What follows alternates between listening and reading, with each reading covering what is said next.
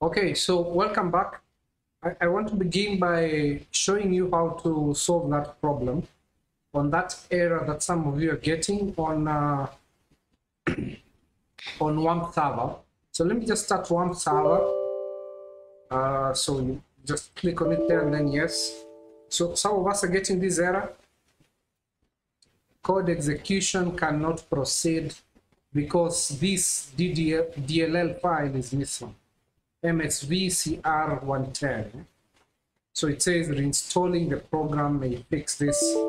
So how do you then sort out this error? So to sort it out, as one of you mentioned, you can download the DLL file on this link here.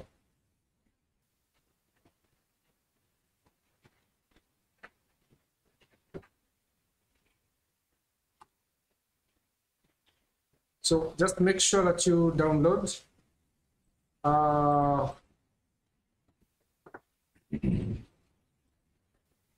You download the DDL file. So that is the site ddl-files.com, and that is the DDL file number. So if you go there, you'll be able to download it. For me, I have already downloaded it. So I have it on my downloads. It is here. So you need to copy this file, the DDL file, copy.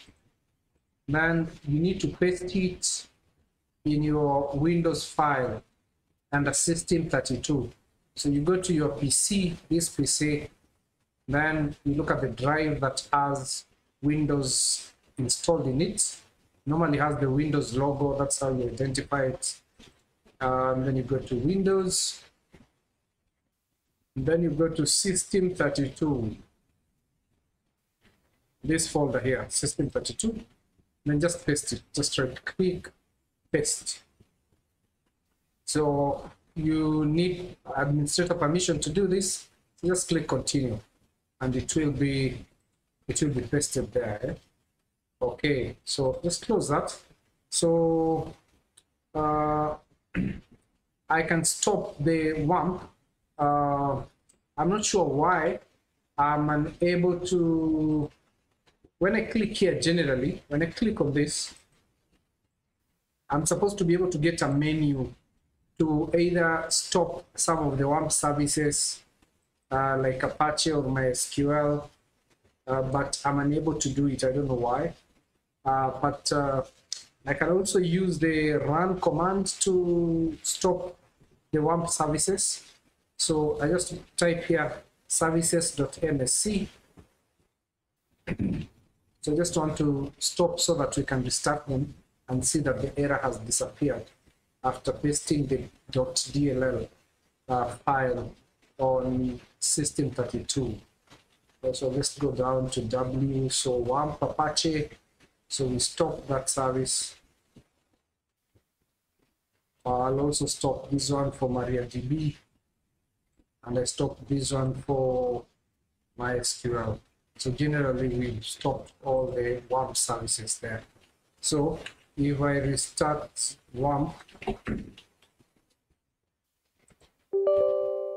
okay, yes. So you can see now WAMP runs without any error message because the DDL file that was missing has been installed.